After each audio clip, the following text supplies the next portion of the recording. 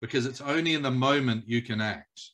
Yeah, I mean, another team, when they come into a huddle under the goalposts, they use an acronym or a mnemonic: WIN, W-I-N.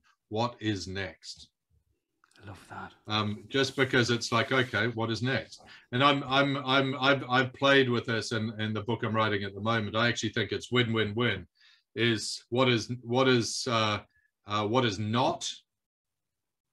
what is now, and what is next becomes three really good questions. What is not? Well, I haven't lost my house yet. That, that's not. What is now? I am sitting in a car at lights. Right? What is next? Maybe I'll look for an alternative route. You're doing the stuff you have to do to get to where you're going. And often, of course, when we're living in that imagined future, we stop doing the stuff that makes a difference to now.